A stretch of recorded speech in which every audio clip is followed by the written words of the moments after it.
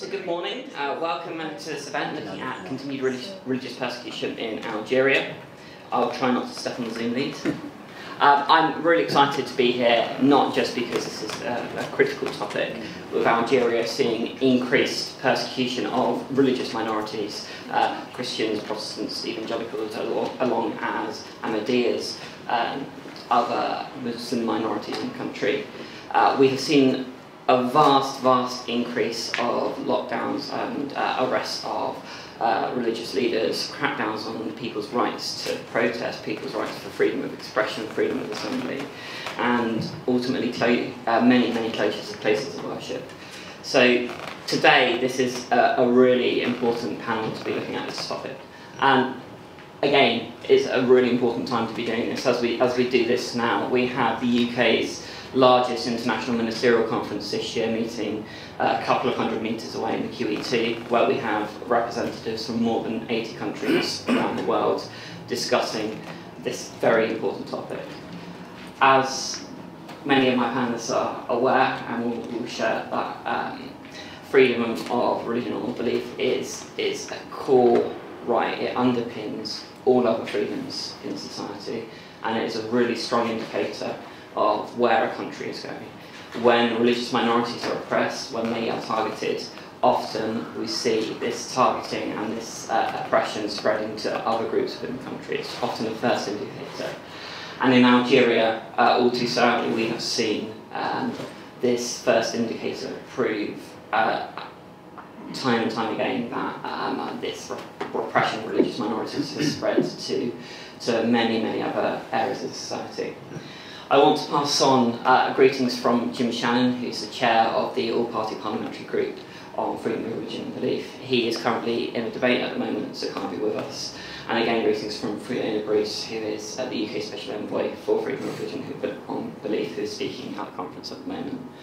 I am a member of the Secretariat of the FoRB. We are a group of 160 parliamentarians in the UK who are passionate about raising these issues, about empowering people who are experts in these areas, who can speak from authority, through personal experience, or through research, and then impacting that on policy.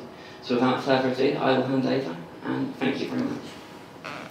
Thank you very much for your introduction, and welcome to you all being here on this side event of the big conference just across the street. As was mentioned, I just came from there, and we were spoken to by His Royal Highness Prince Charles, who stressed the importance of FoRB in the UK, but especially, of course, worldwide. And he was sharing that we're at the crossroads of liberal countries or dictatorial countries at the moment, and we have the responsibility to address these fundamental totalitarian regimes on the human rights, which they also underscribed. So, very welcome. My name is Joël Voordewind. I was a former member of the Dutch Parliament for 15 years, part of the coalition. We're still in the coalition, and I'm being an advocate now for freedom of religion with different groups, going through different conferences. And besides that, I'm also working for different NGOs working on refugee care. So this morning we'll talk about Algeria.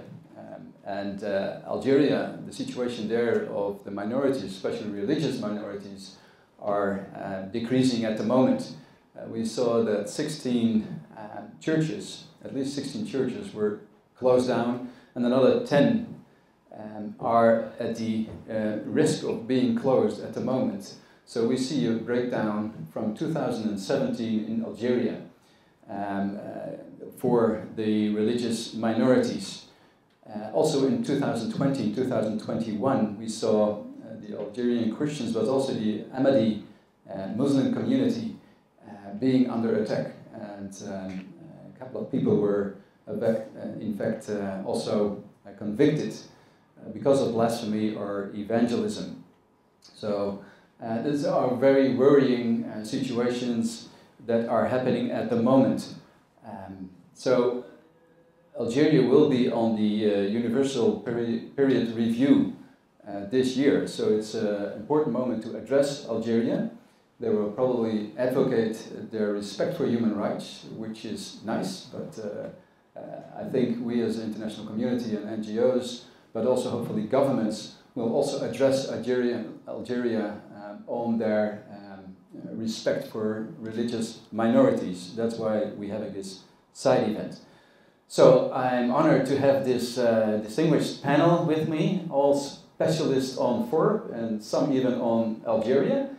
So let's start and introduce the first speaker, Jennifer Tridel, who is replacing Ahmed Shaid, my good friend, which I worked with a lot lately.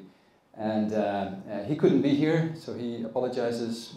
He has COVID at the moment, so we were very happy that Jennifer could replace him, and I think she's doing more than a replacement because she knows a lot about FoRB. So first the floor to you, Jennifer.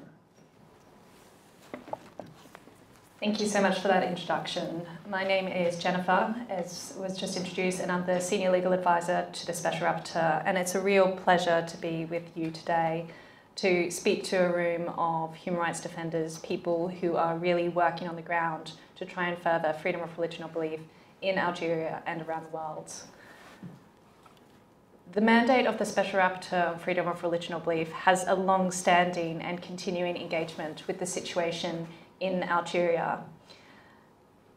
In fact, it was subject to a visit from a previous Special Rapporteur on freedom of religion or belief back in September 2002. And unfortunately, a number of the issues that were raised in that visit have continued until this day. Progress in some regards, but continuing concerns in others.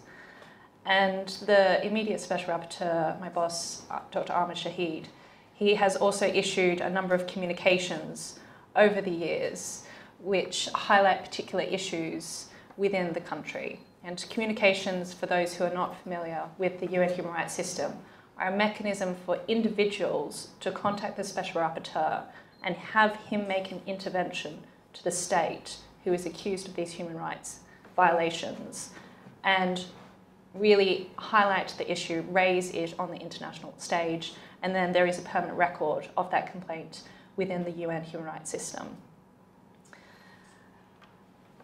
One area of concern that has emerged in recent years is the amendment to the constitutional framework within Algeria in 2020. Dr. Shaid's mandate is for freedom of religion or belief.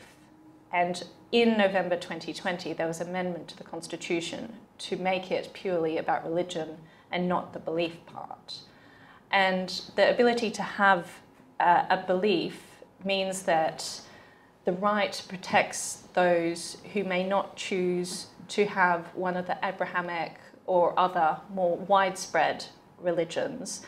And indeed, it also protects those who decide not to have a religion, atheists, agnostics, and so on. And while removing the right from the constitution does not in any way affect Algeria's international obligations to respect and uphold freedom of religion or belief, it may make it more difficult within the country, and such legislative changes also reflect maybe certain prevailing attitudes when it comes to tolerance of different religious or belief communities.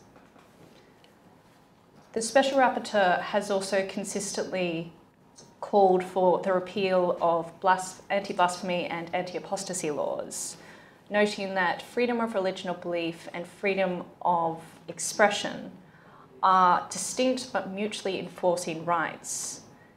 If you have freedom of expression, then that is fundamental for enjoying so many other rights, such as the right to seek a remedy, and also in expressing yourself in holding states as duty bearers to account.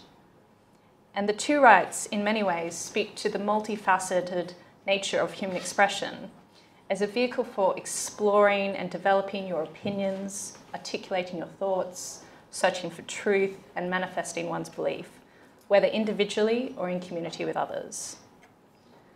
And the importance of these rights is really shown within the human rights framework, because both of these rights have an aspect called the forum internum, which means that they are deep deeply held beliefs and within one's body, one's soul, that cannot be restricted under any circumstances.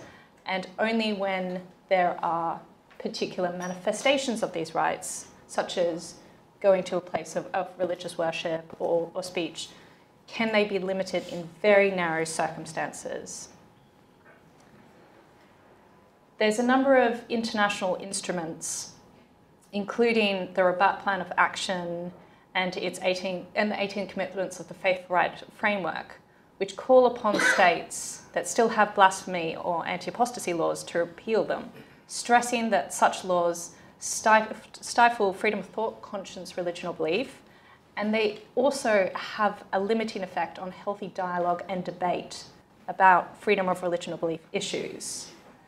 And the Special Rapporteur has, in recent years, indeed in November and August 2021, issued a number of communications highlighting his concern over blasphemy convictions within Algeria for allegedly causing offence to Islam.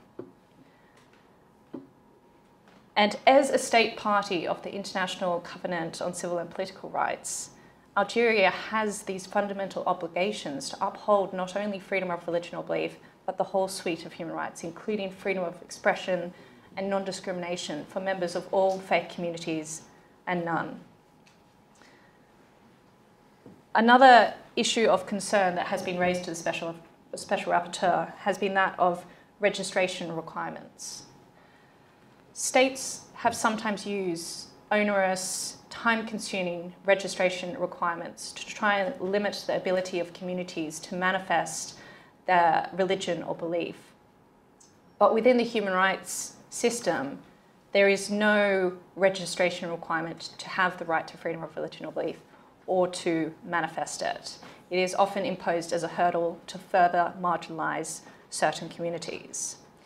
And indeed, there was a communication that Dr. Sheet issued in 2018 and another one in 2020 from the Protestant minority in Algeria, expressing their concern at their inability, their hurdles that they're facing when it comes to having the state recognise and register their community.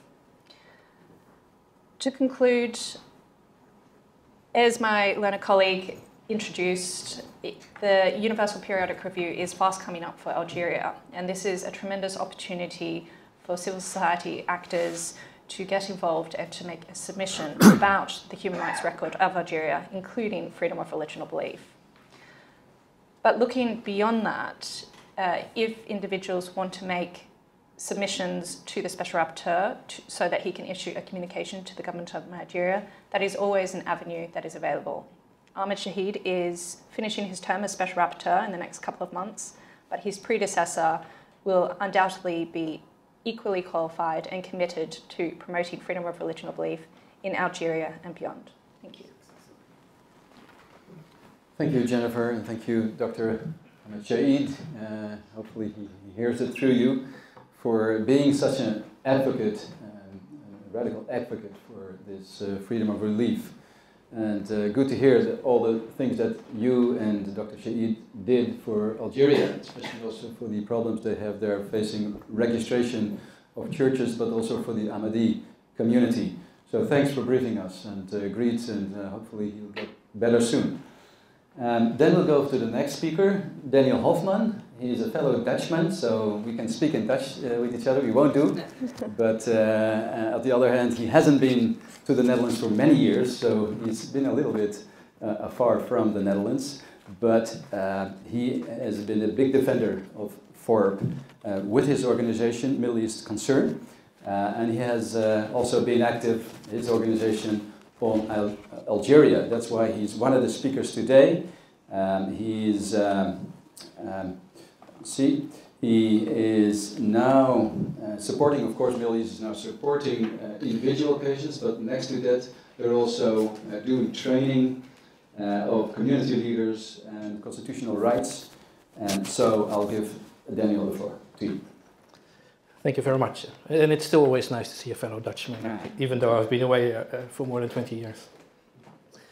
Thank you to the organizers for allowing me to be here and organizing this important event on freedom of religion and belief in Algeria, which at the moment is in a very problematic state, as has already been mentioned before, and I'm sure every speaker after me will agree with that as well. An important moment or an important development in the status of freedom of religion and belief in Algeria was 2006, when the government issued an ordinance, so-called Ordinance 0603, which regulates the religious worship of non-Muslim communities. In the title it says it regulates it, but in practice it puts a lot of restrictions on the freedom of to worship and the freedom of religion and belief of non-Muslim religious communities. Among one of the most important stipulations of the ordinance is that non-Muslim religious worship can only happen in places that have received a special license from a national commission to use that building for non-Muslim religious worship. And that commission has never issued a single license. And another important or very restrictive stipulation is that the ordinance forbids and criminalizes the shaking of the faith of a Muslim without further defining what that means and what would be considered or what would qualify as shaking the faith of a Muslim. And since then, since 2006, there have been several waves of pressure on the Christian communities, and I'm sure the Ahmadiyya communities and other communities as well. So there is a period where the government cracks down very harshly on non-Muslim religious communities, and then there is pressure from abroad, and the government relents in some of their pressures on the communities, only to restart the cycle again a few years later by cracking down on the communities. And at the moment, at least for the Protestant Christian communities, we are in the middle of probably the worst cycle of repression of the Protestant Christian community in Algeria. The moderator already mentioned in the beginning, 16 places of worship has been sealed by the authorities, and at least 10 more have been either forced to cease their activities or told that they will be closed in the very near future. And that's almost half of the Protestant places of worship in Algeria. More than 12 individual Christians have been prosecuted, either for trying to shake the faith of a Muslim under Ordinance 0603, or for organizing religious worship without a permit, again under the same ordinance, or for blasphemy under the penal code. And one other big problem for the Protestant churches is that their registration with the government of their umbrella organization, the EPA, the Église Protestante d'Algérie, has not been accepted by the government. They were registered before 2012. There was a change in the law of associations, and the government so far has refused to renew their registration.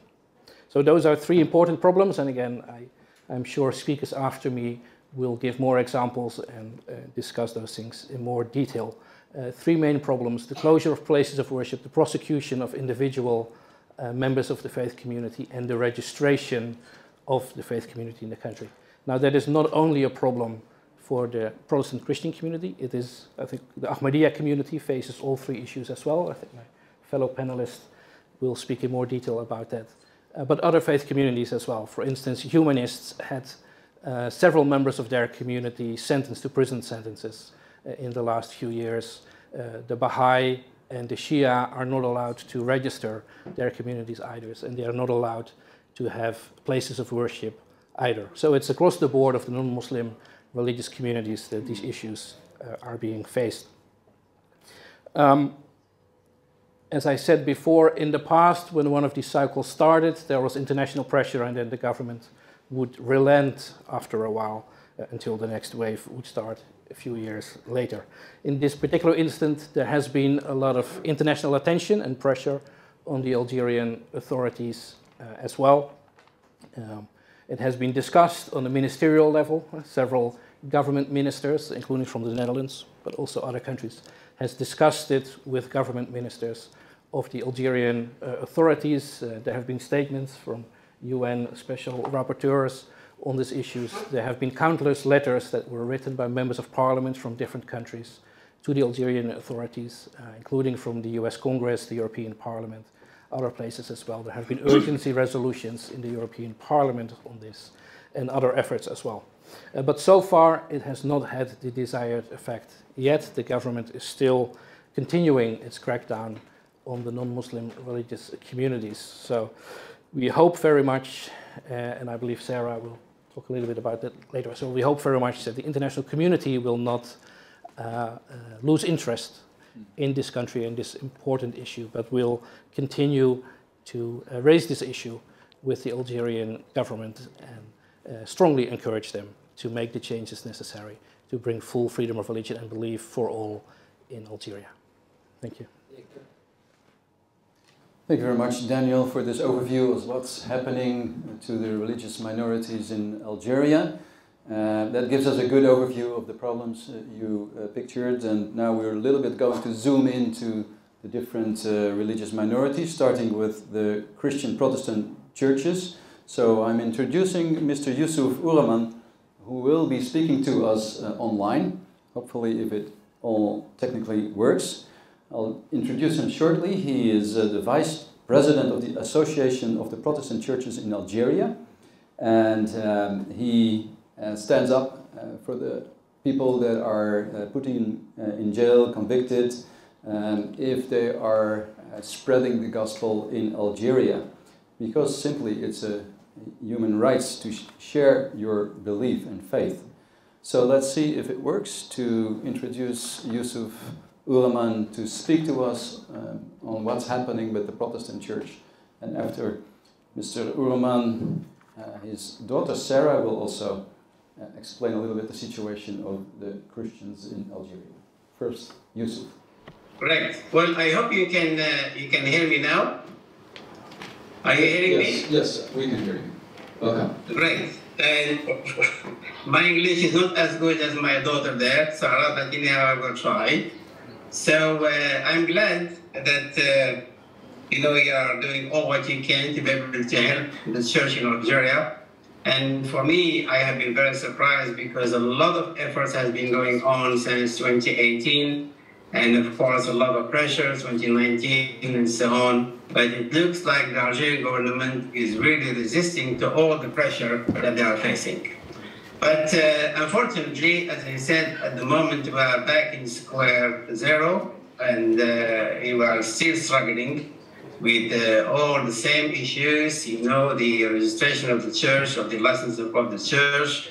We are still facing some harassment. The report just recently, our president, Pastor Salah Shallah, has been called into the police to investigate about the funding, how the EPA get the funding, who is supporting this church, where the money comes from, etc. So it's a new tactic, and that's, of course, we were expecting it, but anyhow, we're still facing a lot of harassment and persecution. I just want to let you know that one of the Algerian objectives within this persecution, closing down the churches, of course, is to see the Christian community become very weak and somehow disappear, or most of us will disappear, and there will be no church anyhow. So that's one of the main tactics. But of course, we are resisting by all means, and continue, of course, to trust the Lord and praying, of course, and meeting in a lot of house meetings, etc., and advocating for our case, not just overseas, but also in this country. Unfortunately, it also has a bad effect. A lot of within the churches, of course, being closed, and there is no church services, there is no community, there is no pastoral care, there is no teaching. Many of our believers are getting weak, and also sometimes, of course, just went back to the word, as we say, and that also has a little bit bad effect. I want to see the police just to say hi, to see what's happening. And in fact, they told me they have been ordered to even watch the churches that are meeting in the homes, which is very new. And so we have to be very careful now in our meetings, home house churches. And as maybe you have heard about Brother Hamid, has been convicted because he was holding a meeting in his home, and he was broadcasting, of course, the meeting.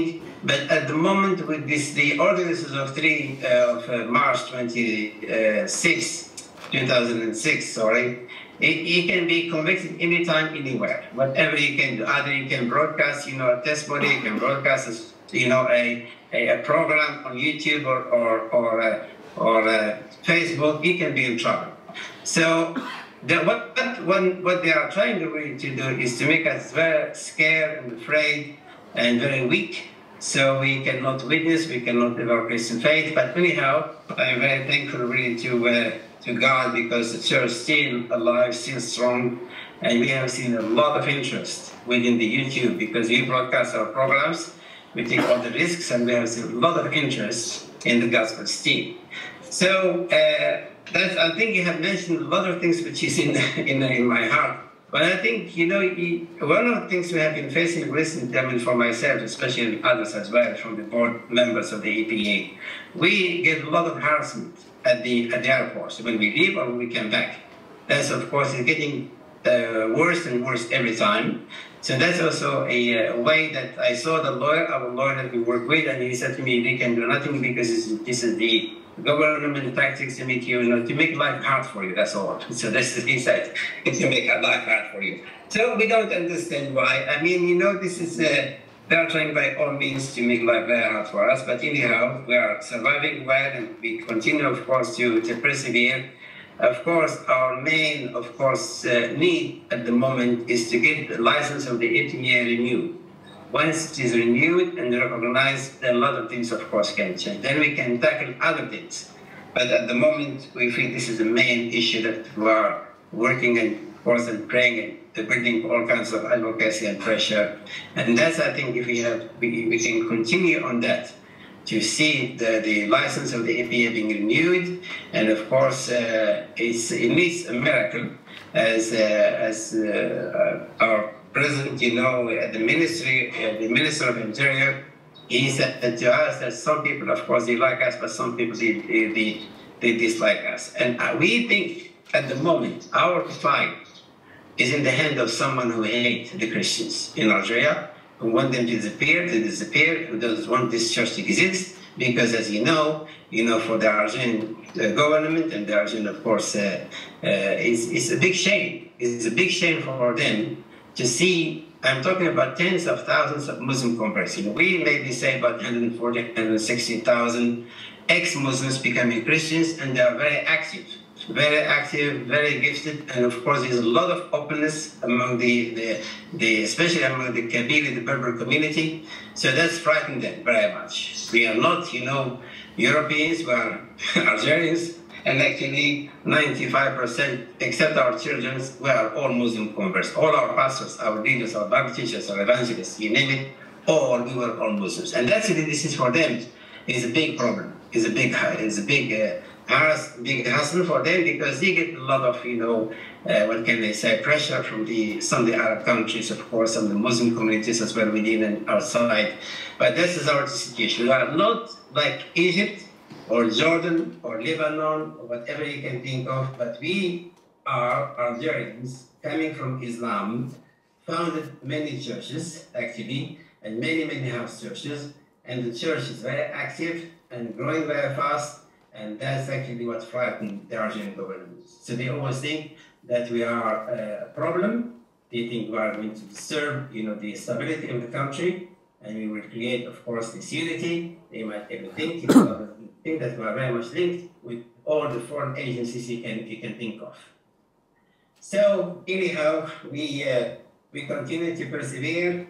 And I would like to say to you a big thank you really for all the efforts you are doing, and you have been doing as well. And we have decided in our recent EPA board meeting that we will never give up, and we will not give up. We will continue to persevere till one day we will get all our freedom being recognized in this land of Algeria. So thank you, but also I would like to let you know that the Algerian Church is not thinking only of Algeria, but we have a vision, we have plans, we have a strategy to send out many Algerians out to be missionaries, to reach out to the Muslims. Like we have now missionaries in Lebanon, in Iraq, in Tunisia, and that's actually what frightened more the rest of the Arab world, because they see that as a threat. not just for Algeria, but also other parts of the Muslim countries. So anyhow, I will stop here, and if we're very happy to answer your questions later on. And of course, my daughter will do so very much better than what I did. Thank you. Thank you. We have sound. Oh, wait, yeah, we have sound. Thank you, Yusuf, for sharing your story. You are an Algerian, so you living the freedom of religion in Algeria, so you know the situation by heart and by head. And good to hear your perseverance as a Christian, and that you keep the faith despite all the oppression that you face. So that's encouraging. And no, you're not alone. We're supporting you, as well as the Ahmadi and the other minorities. And so we pray for you, and we'll keep supporting you. We go on to the next generation, I would nearly say. Sarah, his daughter, she has a master in anthropology, and she did also research, and she studied religious minorities in Egypt and also in Algeria. So good to have you live with us, Sarah. To you the floor. Thank you. Hello? Is this one on? On off switch. Oh. On. Hello? Great. Good morning, thank you. It's a real pleasure to be here, and thank you to Jubilee Campaign, Middle East Concern, and all of the other partners and speakers and representatives who have joined forces to organise this session. I'm humbled that we can come here together and hear and act on furthering freedoms of worship and belief in Algeria. The Algerian Evangelical Church is an important space and a community in which I grew up. My parents would oftentimes take me to churches, lengthy church services, and I wasn't too pleased about that when I was younger. But as the years have gone by, I've come to really cherish this important experience. Not only is the Algerian church an important space and an important community, but arguably during the 1990s it provided some sort of a refuge for Algerian Christians and a home during a time of a real gruesome time in Algerian history. In the church, Christians would meet together, worship together for hours on end, and ate together. And as a child, I actually spent a lot of my formative years growing up in this space, and it's where I met some of my oldest and like-minded friends. And so, for me then, to grow up in this context of the church in Algeria is a treasure, but unfortunately a luxury that most young Algerians don't have today. The Constitution sets out specific FoRB protections. At Article 51, freedom of conscience and freedom of opinion shall be inviolable. Freedom of worship shall be guaranteed and exercised without discrimination in compliance with the law. The state shall impartially guarantee the protection of places of worship too. Algeria is a signatory of the International Convent of Civil and Political Rights, and yet the authorities increasingly violated FoRB protections. Open Doors organization in 2019 labelled the Christian persecution in Algeria as a systematic campaign against Christians. It's beyond a lack of religion, freedom of religion or belief. The Algerian authorities are engaging in an active and extensive plan to get rid of Christian churches and restrict the religious, socio-economic freedoms and even civil liberties of Algerian Christians all across the country, both individually and as a community. I believe the more recent statistic is that currently 19 Protestant churches have been sealed. Church leaders faced heightened targeting and prosecution in criminal courts on FoRB-related charges such as blasphemy, proselytizing, staging worship without a license, since those same authorities continue to deny those said licenses. But also, for an example, an Algerian couple who wanted to start up a nursery, and they invested much of their own personal money in a town called Tizouzou, were not allowed to set up their nursery because they were Christians. Meanwhile, my parents have had their church closed and 7 of their daughter churches closed, and also a private residence. It is the only pastor's house that has been sealed out of the 19 churches that have been closed. I'd like to pose the question, what does this point us to in the future of Algeria? Circling back to my earlier points, for the younger generations of Algerian Christians, or Algerians, what does it mean to grow up in a community that is actively being told to be quiet, to disperse, and to be told that they should cease to exist, sometimes even by violent means? When freedom of religion and belief goes, so does many other fundamental human rights too, and our human rights are under attack. It's being denied and arguably the whole Algerian society suffers. I call on you to safeguard religious institutions, religious communities such as Christians in Algeria and oppressed minorities, to support religious leaders and to stand with us in advocating religious freedom in Algeria. To close, I'd like to thank you for listening and plead that you stand with us to advocate 7 claims, if there's time to go through them. For churches to be opened and also private Christian residences, such as my parents', for the Evangelical Protestant Association license to be renewed, to amend or repeal the anti-proselytism laws via the Ordinance of March 2006, Article 11.1, to permit the importation of Christian material and other materials, and to allow Algerian Christians to marry other Christians from foreign countries, to grant churches building permissions, to issue visas for overseas teachers and pastors to train and equip the Evangelical Protestant Association churches. And finally, we ask you that you help us to advocate the license of the Biblical Society, Algerian Christian Books Association based in Algiers. Lengthy, but thank you. And please come find me afterwards if you want to speak more on this. Thank you. Thank you very much, Sarah, for these recommendations as well. 7 recommendations. So we'll put them somewhere on our website, and we'll share them because they're very concrete recommendations. Now we'll zoom into the Ahmadi community, the Ahmadi Muslim community. So I'll introduce Amjad Khan, who is here as a guest speaker, and let me just mention what he's doing. He currently serves as the National Secretary for Public Affairs of Ahmadiyya Muslim Community in the US and President of Ahmadiyya Muslim Lawyers Association in the US. And additionally, Mr. Khan is also co-founder of Global Lawyers for Refugees and is on the board of the Humanity First USA. And today he's specifically speaking regarding the persecution of Ahmadi Muslims in Algeria. Mr. Khan, to you the floor. Well, thank you very much. I hope everyone can hear me well. It is really an honor and privilege to be here in this side event connected to a very important ministerial that's happening just a little ways away. I wanted to thank the Jubilee campaign and all of the sponsoring organizations of this very important program. I am privileged to be here to speak about an issue that perhaps may be less known, but incredibly important to not just the Ahmadiyya Muslim community, but for all communities in Algeria and beyond Algeria as well. At the outset, I have to say I teach and practice law in Los Angeles at UCLA, and I am Muslim. I'm an Ahmadi Muslim, and in hearing the testimony that I just heard, it deeply pains me as a Muslim to know that in the name of Islam, there would be such intolerance being committed. It is completely against the teachings of Islam, completely against the teachings of Islam to not allow the full and free exercise of religion and belief for all communities, and particularly the Christian community, whom the Prophet Muhammad, peace be upon him, welcomed in his church in Najran, who wrote a charter of privileges for Christians, that in the name of Islam, there would be such intolerance being committed. It is completely ghastly. It must be decried by all Muslims in the world.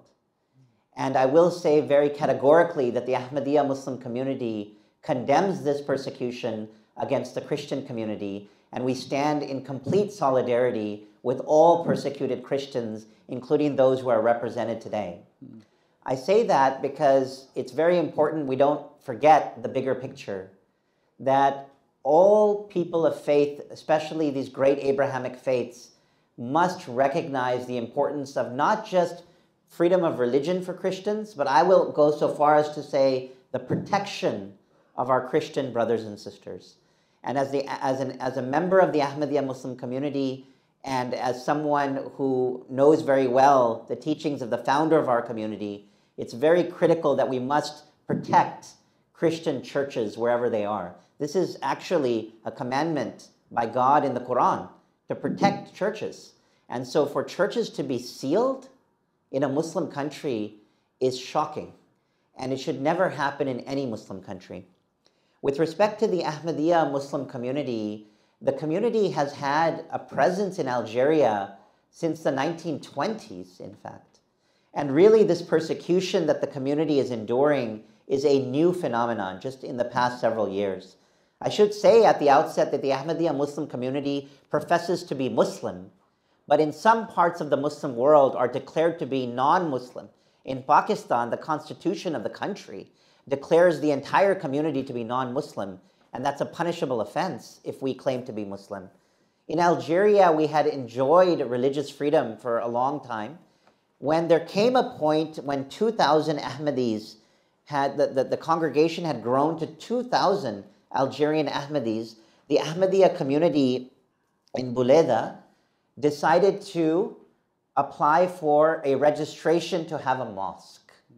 And this was the precipitating event that led to the state very aggressively reacting to that rather perfunctory act that we felt.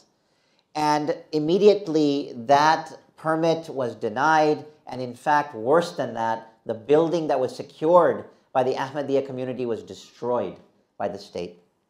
This happened in February of 2016. And then thereafter, Ahmadis sought to be registered as an organization. Now, it is really interesting for a community that believes to be Muslim to want to seek to register a mosque. But unfortunately, Algeria does not recognize the great diversity in Islam, the great diversity among Muslims. And there are more than 72 different sects of Islam. Ahmadis doctrinally follow the Hanafi school. It's ironic that Ahmadis are quite orthodox as Muslim, observing all the Muslim practices and Islamic practices, yet nevertheless are viewed as deviant, as outside the pale of Islam. So this was the event that led to the Minister of Interior very much not just rejecting the application, but then going on specific pronouncements saying that the Ahmadis can never enjoy religious freedom in their country. In fact, for the interest of time, I'll just mention one statement which is a microcosm of how the state is reacting to Ahmadis. In October of 2016, the Religious Affairs Minister referred to the Ahmadis trying to just get a mosque of their own for their 2,000 as, quote, deliberate sectarian invasion of the country, deviation from Islam. And then in that same year, then the chief of the cabinet to the president of the country said that in the matter of Ahmadis, quote, there are no human rights or freedom of religion, and he called on all Algerians to protect the country from Shia and Ahmadiyya sects. So these were public statements. These were not private overtures. These were things that were covered, well covered. And of course, we know that this stands against Algerians' legal commitments. One of the rare, I would say, as someone who studied the constitutions of Muslim countries, it's very rare for a Muslim country to have acceded to the International Covenant on Civil and Political Rights, the most important human rights covenant in the world, and Algeria has acceded to it, in fact, signaling their intent that they want to be different from other Muslim countries that persecute, yet completely in contradiction of their international legal obligations, not just destroying houses of worship for the Protestants and other Christian denominations, but also not even allowing a mosque to be built for the Ahmadiyya community.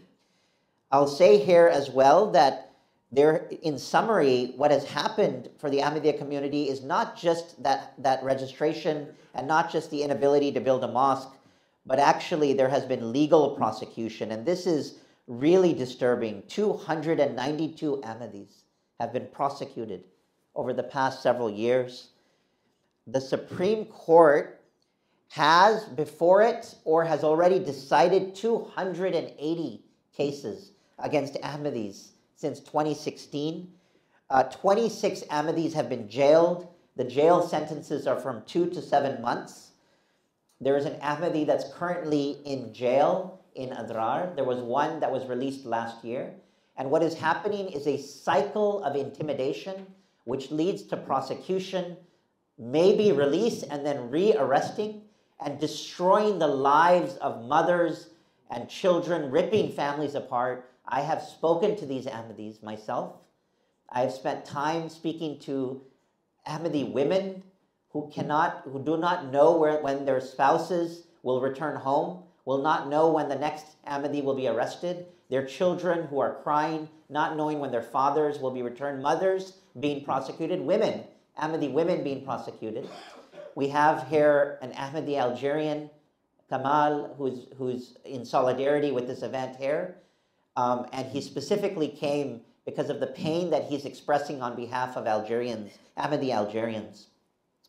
The nature of the offenses is important to note.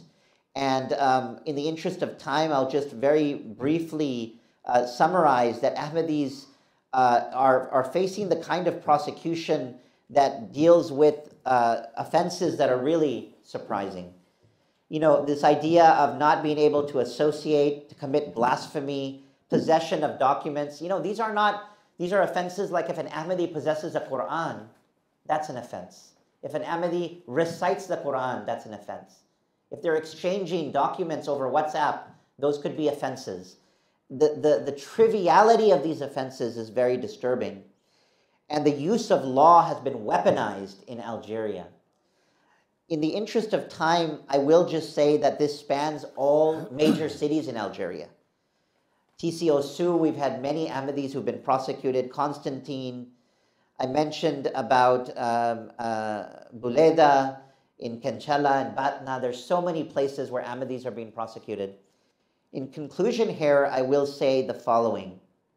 As someone who really believes in the rule of law, it's very important that Algeria recognizes its commitment to its own constitution, which protects freedom of religion. We are not asking for any special favors for any community who is not Muslim or is a minority in Algeria. We're asking for justice based on their own constitution. These are not special favors of the government. These are cherished rights that everyone must enjoy. And this December 2020 change in the constitution, as was mentioned earlier, is disturbing because it does not recognize the ability for freedom of association for all communities. It only recognizes it for some. I will say here the real irony and tragedy that I personally as an Ahmadi must convey here in the end is I think we're almost on the anniversary, if I'm not mistaken, of the 60th anniversary of Algeria being admitted to the United Nations. I believe that was on October 9th, 1962. And that was a very historic day for Algeria, with the green and white flag being raised in the UN. Perhaps some, even in Algeria, may not know that the person who raised that flag was an Ahmadi Muslim. He was the president of the United Nations at the time, General Assembly, Sir Zafrullah Khan, an Ahmadi who fought for the independence of Algeria as a nation, who was heralded as someone who was a major supporter of the country, and he's an Ahmadi. And now, so many decades later, Ahmadis are in jail presently when their own people have fought so hard and loved so much their country. We cannot stand for this in 2022. We as a religious community must decry this and restore Algeria to the freedom of religion that is necessary for it to shine and to restore its luster, which was the birth of its presence at the UN, and make sure they abide by those commitments of the ICCPR. Thank you.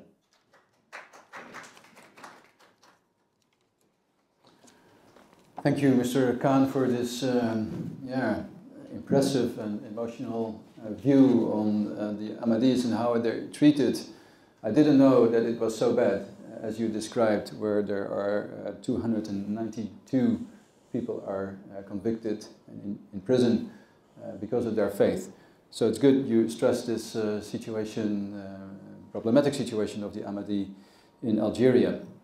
We'll continue to the next speaker, Barrister Paul Diamond, on the table as well, and he is one of the leading experts on law of religion, religious liberty and freedom, including specialized areas such as ethical and social conscience, and he is a well-known speaker to also the EU, the European Parliament in Brussels and Strasbourg, and also to the international courts.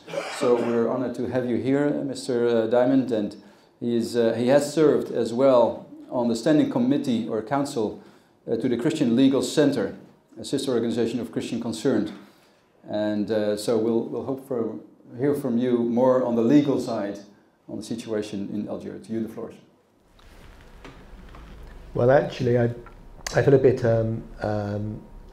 limited what I could say. Most of the speakers have covered many of the issues, so I think I've slightly readopted my approach. I'm just going to do a general summary where I feel there are certain issues that can be addressed. There's a number of sort of, the speakers have covered most of the issues: church closures, impartial applications of the law, discrimination, a lack of general freedom on a whole range, and weaponizing the law.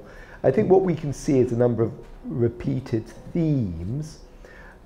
We've got the issue of converts from Islam. That's always been extremely problematic. People leaving Islam and apostasy in Islam and the schools of thought. We've also got the issue is who is recognized as a Muslim group. The Ahmadiyans have got this perpetual problem from Pakistan to Algeria. We've got discriminatory laws. The law themselves are discriminatory. The law says you cannot convert a Muslim. It doesn't say you can't convert a Christian. The law says you can't convert an Ahmadiyan. Thank you.